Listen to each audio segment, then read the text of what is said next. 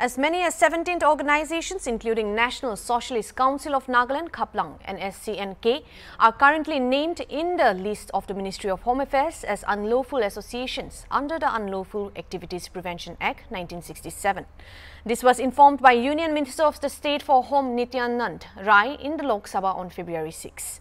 The organization declared as unlawful under UAPA are United Liberation Front of Assam, National Democratic Front of Bodoland, Students Islamic Movement of India, National Socialist Council of Nagaland, Khaplang and Nscn-K, 7 Meitei extremist organizations, namely People's Liberation Army and its political wing, Revolutionary People's Front, United National Liberation Front and its armed wing, the Manipur People's Army MPA, People's Revolutionary Party of Kanglai Pak, and its armed wing, the Red Army, Kanglai Pak Communist Party, KCP, and its armed wing, also called the Red Army Kanglai Yaul Kanba Loop Coordination Committee, and Alliance for Socialist Unity Kanglai Pak, All Tripura Tiger Force, ATTF, National Liberation Front of Tripura, NLTF, Hinutrap National Liberation Council, and HNLC Liberation Tigers of Tamil Elam, LTTE, are among others. Meanwhile, 701 cases of sedition and offences against the state were registered from the 2018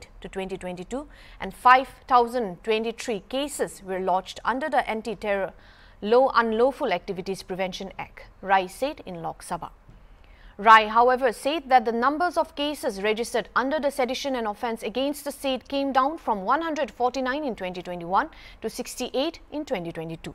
Similarly, in cases registered under the UAPA, the number has gone up from 814 in 2021 to 1,005 in 2022. He said in a written reply to a question. The minister also said during this period, 788 people were arrested and a charge sheet was filed against 500 in sedition and offences against state cases. A total of 131 people were acquitted too. He also said under the UAPA, 8,947 people were arrested and 6,503 people were named in the charge sheets. A total of 550 people were also acquitted too.